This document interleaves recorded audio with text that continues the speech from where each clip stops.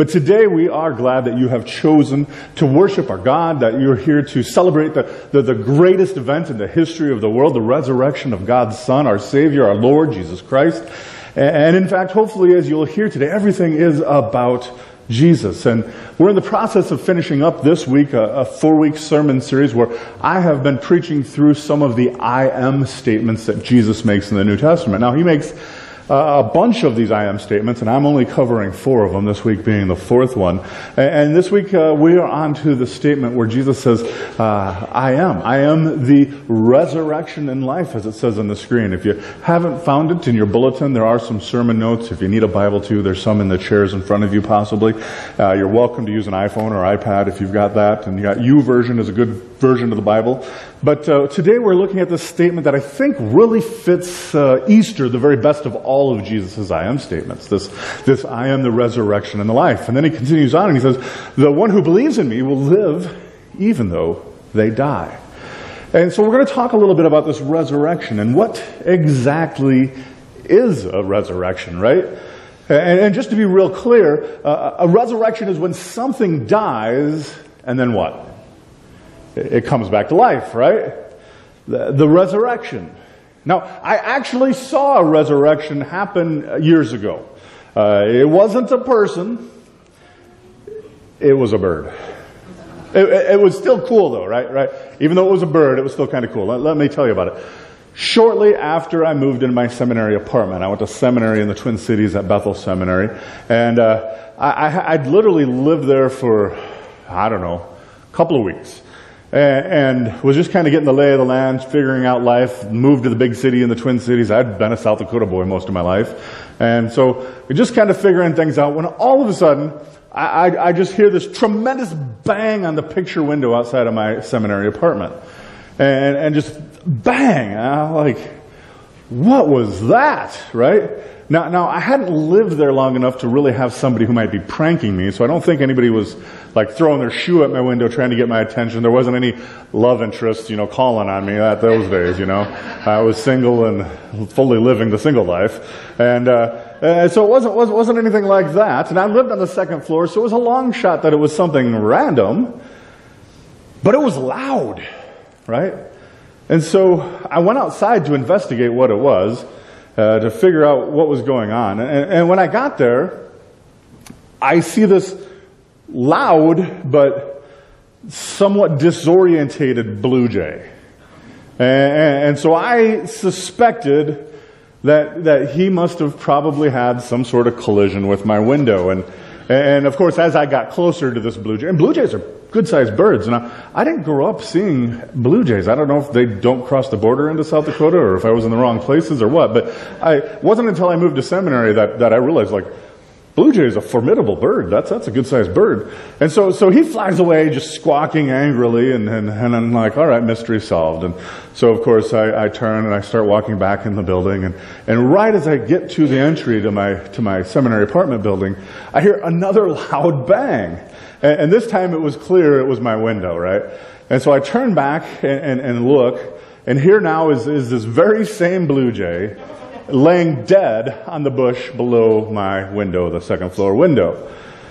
And I just kind of shake my head. I mean, stupid bird, right? And so I'm like, well, what do I do now? And it's literally just laying there on the bush. So I'm like, a little curious. So, I go over and look at it, and you take a stick first because you don't want to touch it, so you poke it with a stick. That's the stick is magic, right? Anybody ever poke something dead with a stick? Well, I poke it with a stick, right? It's dead. So curiosity gets the best of me, and I pick it up, and I'm looking at the feathers, and it's a beautiful bird. I mean, just beautiful, absolutely astonishingly beautiful bird. And I'm looking it over, and I'm like, well, now what do I do with this stupid bird? And I'm like, all right, I'm going to go throw it in the dumpster because I just couldn't leave it laying there. Well, if you've ever been in Bethel and you know where the old seminary housing was, the dumpsters are at the end of about a 2-block long parking lot at the other end from where I lived. All right, I'll make my way over to these garbages and then throw this bird away, because I didn't want to throw it away into my garbage in the apartment. It'd start stinking eventually. So I start walking down this parking lot and just studying this bird, and it's feathers and just the colors and the radiance of the sun kind of shining off and reflecting off of the feathers. And I make it all the way to this dumpster, right? And I'm just lifting them, those dumpsters with a big plastic lid. So I'm like leveraging this giant stinky, garbage smelling lid up, and the smells are starting to waft out. And I'm about to throw this bird into the garbage when all of a sudden it seems like a bobcat is living on my right arm, right? And all of a sudden, just like this bird has come back to life, and it's screaming, and it's pinching, and it's clawing, and it's biting, and it's pecking me at a rate that's unexplainable, frankly. And it seemed like the thing had four beaks and like 10 claws, and it's ripping me up. And if you've ever had an experience like this, it takes your brain a little while to recognize the pain, right? And so you don't let go right away. You're holding on to it, and then all of a sudden you're like, hey, idiot, let go of the bird, right? But there's a delay, and so it is shredding my hand, and finally I let go, and it flies off and squawks and screeches, and I never see it again. And then, of course, I have to do the walk of shame with a bleeding hand all the way back across this parking lot to go patch myself up back in my apartment. And that's my resurrection story. That's the best one I got to tell you, right? That's all I had, and I thought I'd share it with you today. So that's my resurrection story of something that I thought at least was dead, but wasn't, came back to life. Now today we're looking at something that was dead and is coming back to life, and something, a much greater story, of course, the story of when Jesus says that He is the resurrection and the life. And when Jesus says this, what a lot of people don't understand is He actually said it in the context of a much broader story. Jesus says this in the context of a story about another guy actually who died, but who also didn't stay dead. A man by the name of Lazarus. And I want to read to you that story, and then we're going to look at 3 different ways many of us die on the inside, and how the resurrection of Jesus brings what is dead back to life. So if you want to follow along, we're going to be in the book of John, Matthew, Mark, Luke, John. John's the 4th of the Gospels, and we're going to be in John 11, starting in verse 1, and we're going to work our way through a bunch of verses here. So John 11, verse 1 is where we're going to start. And this is what the Bible says. It says, "And now a man named Lazarus was sick." And we're going to find out in just a little moment that he wasn't just sick, but he was so sick that he was going to die. You see, Lazarus was a man from a town called Bethany, a little village, and he had a sister named Mary and Martha. You might have heard of those sisters before. And then in verse 3 it tells us, and because Lazarus was sick, it says, so the sisters sent word to Jesus. And what did they tell him? They said, "Lord, the one you love, our brother Lazarus, the one you love is sick." Now this was bad news in the middle of good life. And unfortunately, if I can just pause for a little moment and acknowledge, there are a lot of people here who are hopefully celebrating today a little bit, celebrating great things in this season of your life. But while there's a lot of people who are celebrating things, there's also a good number of people who are probably hurting a little bit right now today, right? That you may have heard some similar bad news. And in fact, maybe some of you, maybe you've directly heard some of that very bad news, that sort of news that, that you hear that the one you love is sick, right? Jesus loved Lazarus, and he gets this news that Jesus, the one you love is sick. Maybe someone close to you has got cancer or something bad is going on. I just want you to know, if you're here today and that's you and you're struggling with something, we at Glory Baptist Church are here for you. And now in the middle of all of this, Jesus getting word that his friend is deathly ill, Jesus says something amazing. Watch what he says in verse 4. Jesus says this, when he heard this news, Jesus said, "This sickness will not end in death." And then he says, no, it's for what? He says, this sickness is for God's glory, so that God's Son may be glorified through it. Now this is the very thing you would never ever want to happen. But God is still going to bring the glory to himself through this worst kind of news that you could ever imagine. And we'll come back to this verse in a little minute. And let me give you a quick summary of verses 5 through 14. You can read this on your own later if you would like. But basically, everybody is believing at this point that Jesus is going to come and help. I mean, Jesus has been performing miracles all over the place. He's healed the blind. He's made the lame walk. He's done some amazing things in his ministry at this point. And then Mary and Martha, they send a note that, hey, Jesus, one of your best pals, he's sick on the verge of maybe death and dying of this illness. And we want you to maybe come do something about that, right?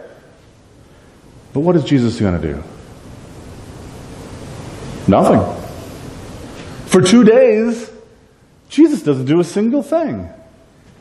Ooh, right? He hangs out. They're freaking out, and he's just hanging out.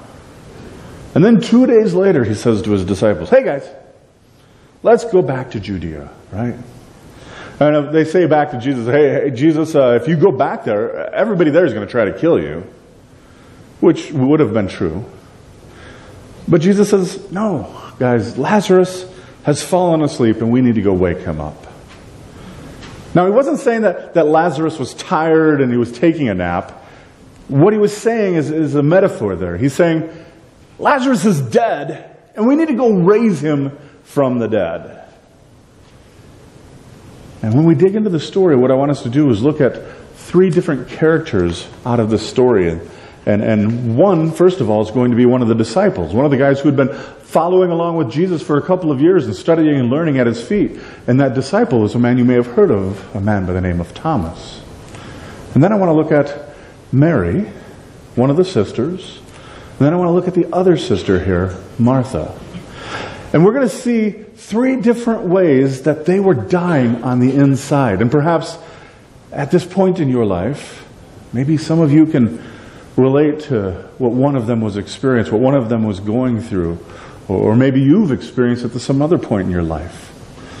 And if you're taking notes, let's start off with Thomas. Some of you can relate to Thomas. He was dead in his doubts, right? He's Doubting Thomas, right? We've heard of him. And all through the scripture, he's known as Doubting Thomas. In fact, we see in this verse in 16, it says, then Thomas, also known as Didymus, said, let us also go that we may die with him.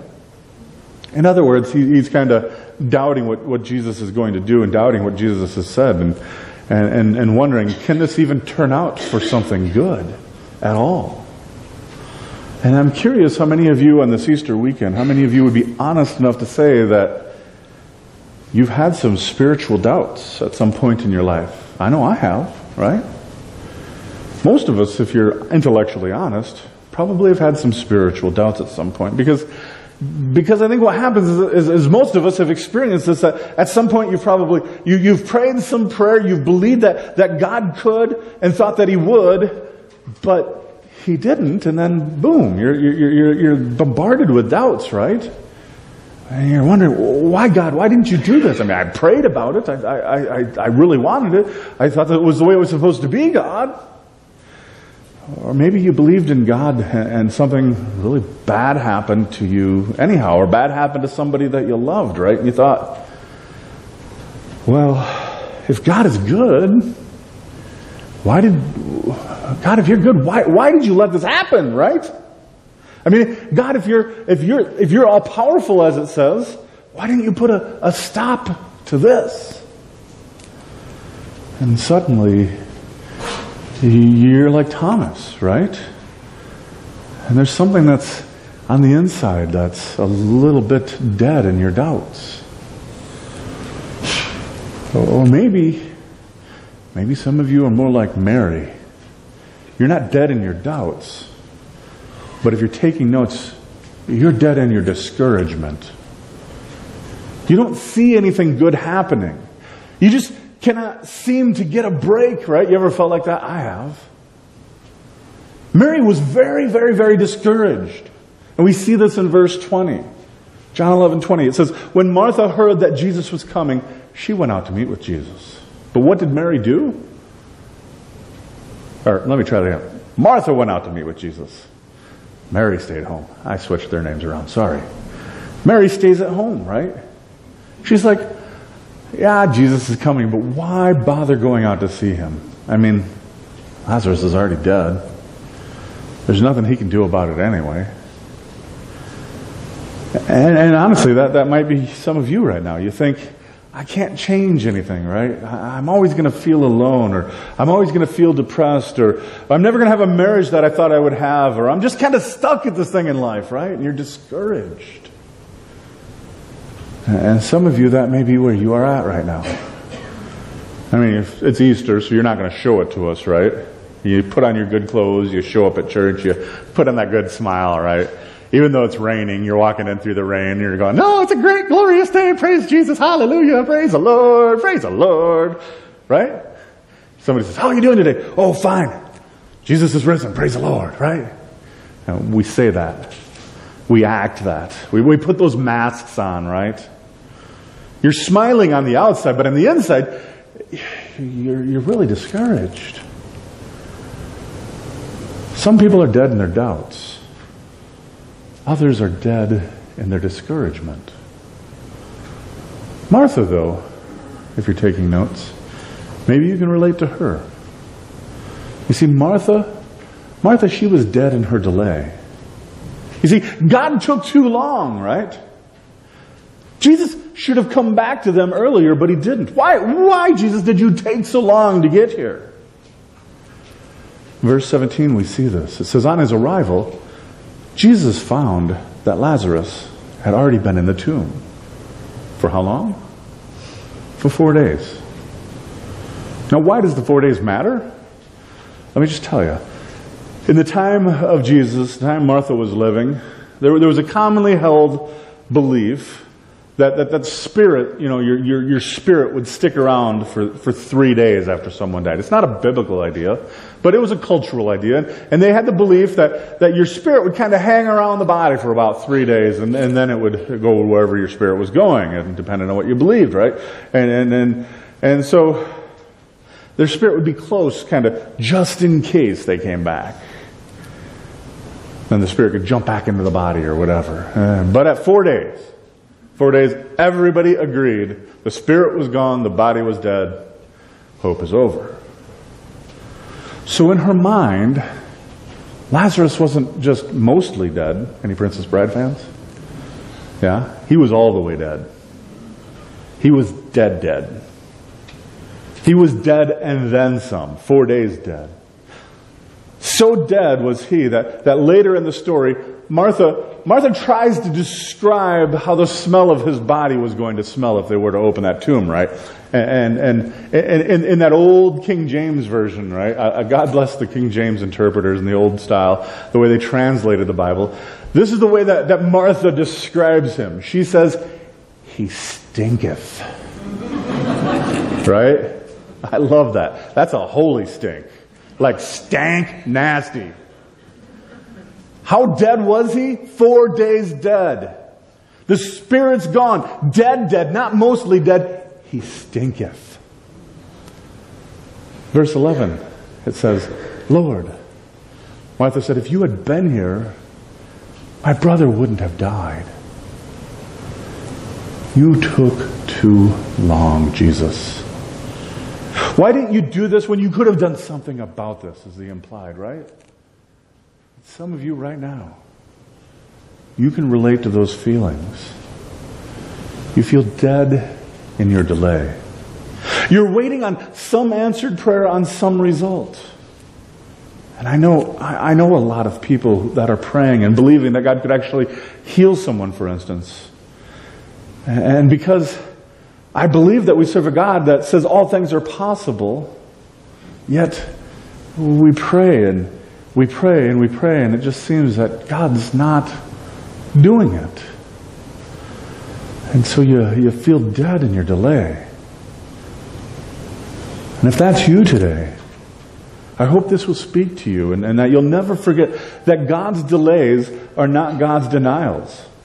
And that God, even in spite of things not happening the way that you're expecting, or when you're expecting, or whatever might be the case, that just because God hasn't done something yet doesn't mean that God is not still in charge. That He doesn't still have a plan. that He might be glorified in the future through the very thing that you might be going through today. The very thing that you might say you would never ever have wanted to go through, that you never ever would want.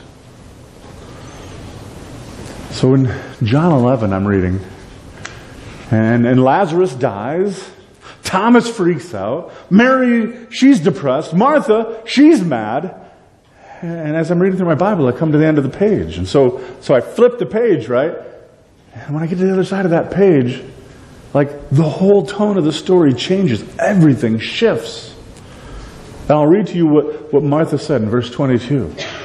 This is what Martha said. On the first page, everything's bad. On the second page, though, everything changes. And she says, but I know, even now, God will give you, Jesus, whatever it is you ask. So, Thomas freaked out, Mary's depressed, Martha's mad, but Martha says this, I know, Jesus, now, whatever you ask, God will give it to you. She looks at him, even now, Jesus, right? Even though we're dead in our delay, we're dead in our discouragement, we're dead in our doubts, she looks at Jesus and says, even now, God will give you whatever you ask. And today, some of you need to have an even now moment with God. You're stuck on that first page. And it's time to turn the page and let faith come alive and believe that even now, all things are possible with God. Some of you are maybe here today because you need to have an even now moment. Even now, when you're discouraged, the presence of God can come in and build your faith. Even now, when maybe you feel all alone, that there's no one there to support you, no one there for you. Even now, the Holy Spirit can give you a peace that surpasses all understanding. Even now, God can reach down into your messed up life, into your messed up family, and bring healing, and bring harmony, and bring forgiveness, and bring restoration. Even now, when everything looks impossible, we serve a God who says all things are possible. Even now, maybe. Even now, even if your heart feels cold and calloused towards the things of God, our God, in just one moment, can soften your heart and draw you into His presence. Even now, when something is dead, the resurrection power of Christ Jesus can bring it back to life. And that's exactly what Jesus does in verse 23. Jesus looks at Martha and He says, your brother will rise again. Martha, of course, answers, and she says, well, I know Jesus. I know Jesus. He'll rise again at the resurrection of the last days. You see, she was confused. She was thinking of a different resurrection. And then Jesus says in verse 25, He says, I am the resurrection and the life. He didn't say, I am able to resurrect, but He said, I am the resurrection. And then the one who believes in me will live even though they die. Whoever lives by believing in me will never die. Do you believe this? Do you believe this? Jesus said, I am the resurrection and the life. You see, it's not just what He does, it's who He is. Write this down. The resurrection is not an event, it is a person. The resurrection is not an event, it's a person. It's not just what He does, it's who He is. Dead things don't stay dead when the resurrection walks into the room.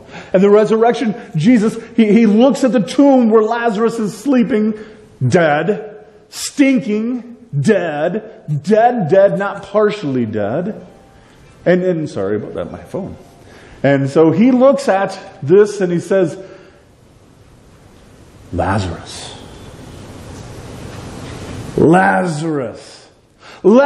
come out! Right? And the dead man came out. his hands and his feet were bound in straps of linen, bound in straps and cloth as they wrapped people in those days to put them into the grave. And then he's wrapped up, and Jesus says to them, he says, take off these grave clothes and let him go, right? What was dead is now alive. And I love the contrast in the stories that we have. Jesus is dead in the tomb, and there's a stone that's blocking it. Lazarus, he's dead in the tomb, and there's a stone that's blocking it. Jesus goes to Lazarus, and he tells the disciples, roll the stone away, right? And when Jesus is in the tomb, the women come walking up, and they're like, when we get there, who's going to roll away this big old stone that's in front of Jesus? And some of you, maybe you've been feeling a little dead on the inside. Maybe you've lost that faith. Maybe you've lost some of your hope, and you're feeling dead in your delay. You're discouraged, or you've had some doubts, and you feel as if you've been trapped in a tomb. You feel as if you don't have the strength to roll that stone away. And on Easter, I want you to remember that Christ has rolled the stone away. And that the very same voice that calls to Lazarus and calls him and tells him to come out, Lazarus, come out. The same voice calls to us, and you can know that in that same voice and in that one who is the resurrection and the life, that your sins too can be forgiven. Not at all because you are good, but because He is good. I want you to hear today that you can be set free, not because you're strong, but because He is strong. And you can feel His presence, not because you deserve it, but because He is good. Because you see, the resurrection is not what Jesus does, but it is who He is. Why does this matter? Right? Because God in His love, God in His mercy did something for us that we are completely and absolutely incapable of doing for ourselves. You see, God chose to become one of us.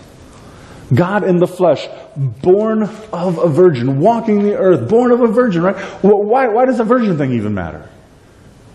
Because Jesus didn't inherit the sin nature from an earthly father. He inherited a divine nature from His heavenly Father. Therefore, Jesus could be the spotless lamb, the lamb without blemish, the lamb without flaw, the perfect lamb. That way He could be the perfect sacrifice for the forgiveness of our sins on the cross, where Jesus brutally suffered at the hands of the creation.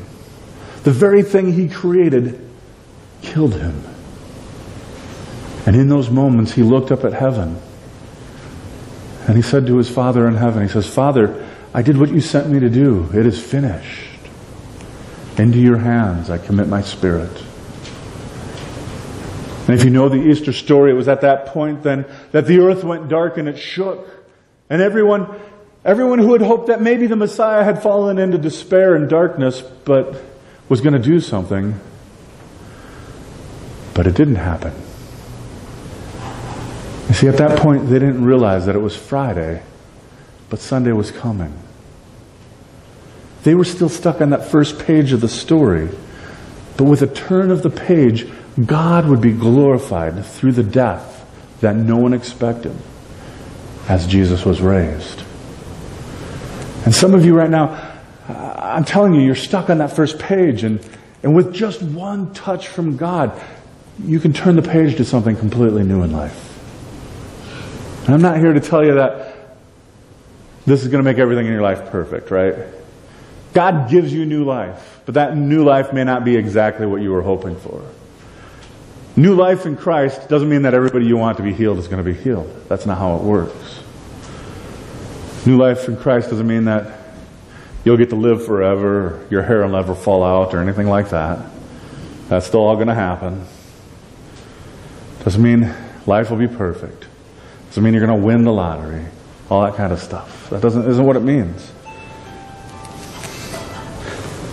There we go. We normally start worship at this time.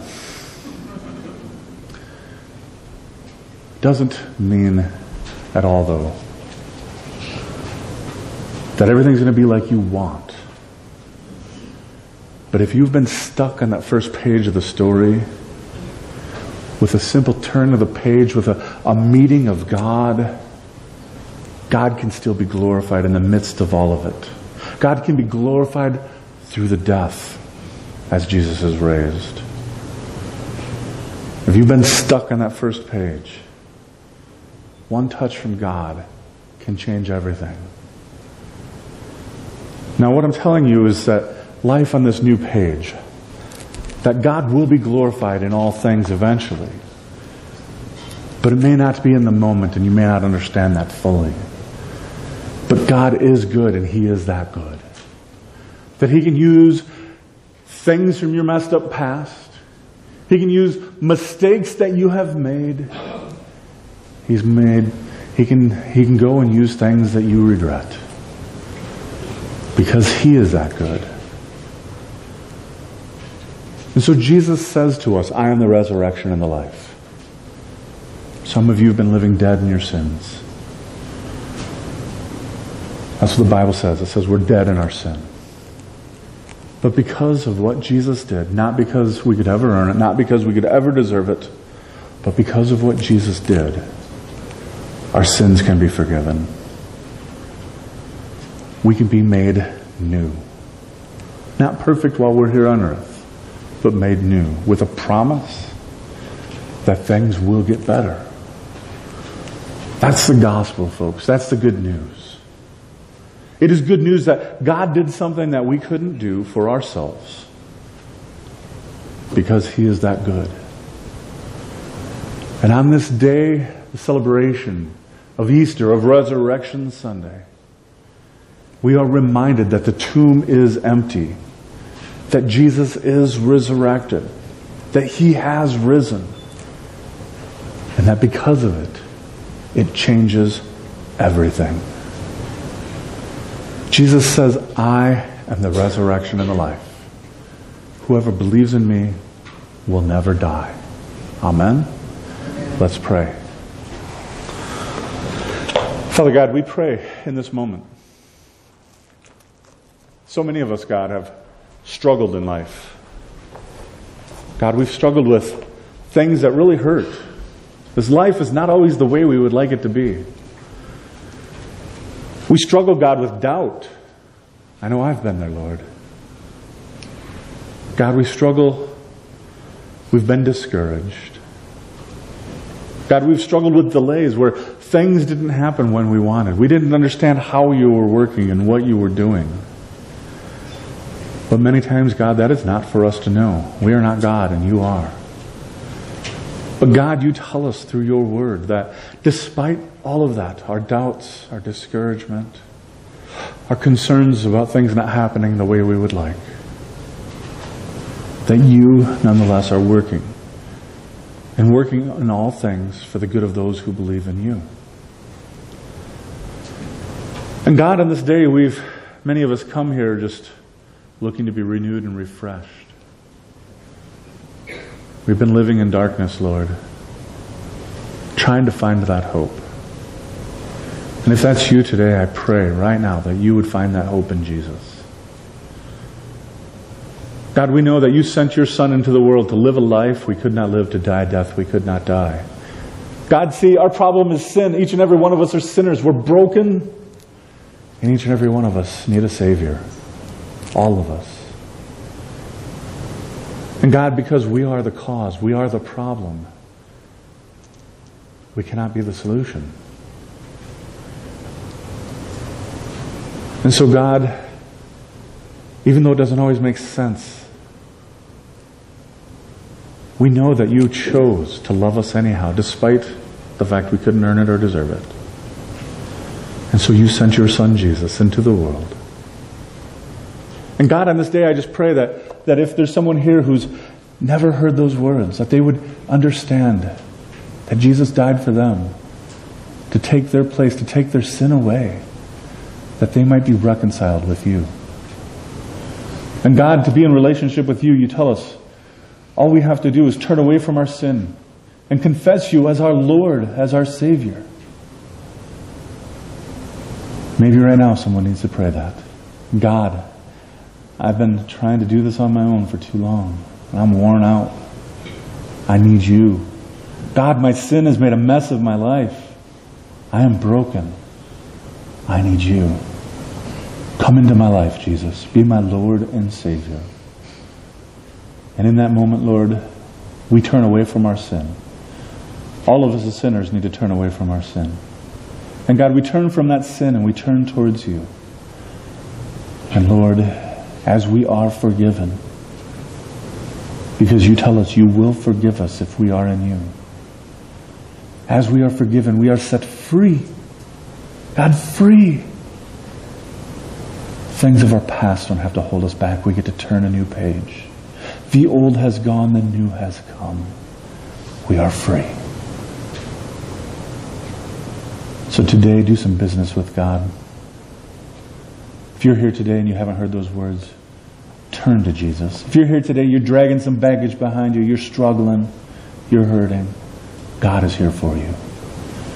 We're going to sing here in just a moment, but I would just pray that as we continue on in worship today, if you've made a commitment to Jesus, let somebody know. God, we thank you for your love. We thank you that you sent us Jesus. We love you. We pray you in his high, holy, and beautiful name. Amen. We're going to sing a closing song. At the end of this closing song, there'll be some people up here that you can come pray with. If you have any prayer requests, come on up and they will pray with you. Otherwise, as you are able, let us rejoice and make a joyful noise one final time together as we sing our closing song. Please stand. Please stand.